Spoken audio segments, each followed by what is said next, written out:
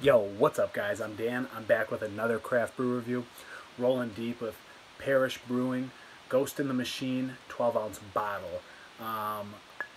Shout out to Kevin, by the way, for giving me the Parish Brewing. Got Atticus Atlas, a couple of these bad boys. Fresh out of Louisiana, guys.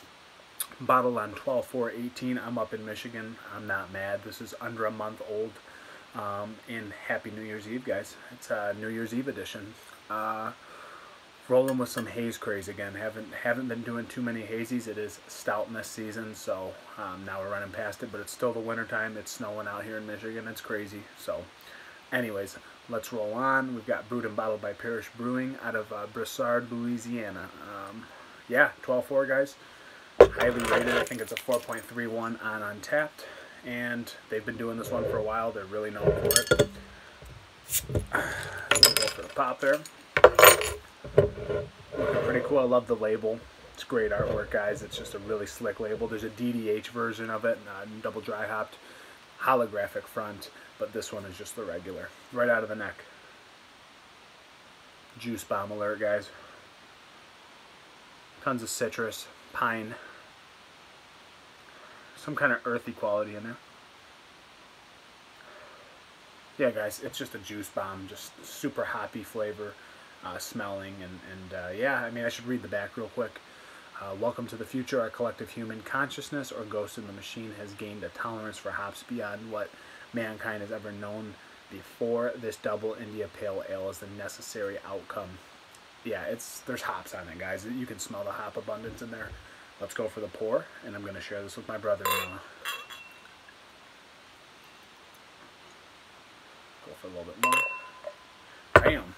Nice fluffy white head, bigger bubbles distributed throughout, Dawn soapy consistency clinging to the glass, which you can see.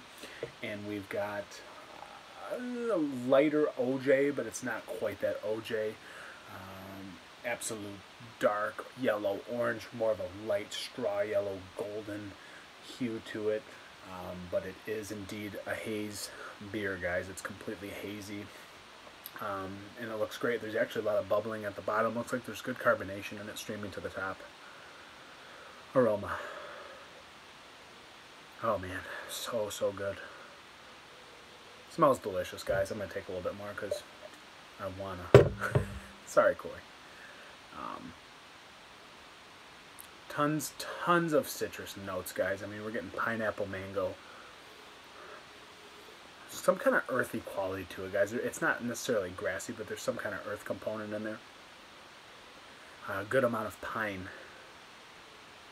And the hop flavor is really just, it's in there, guys.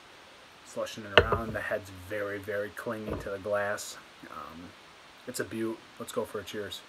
Cheers, Parish Brewing. Cheers, Kevin. Thank you for the beer.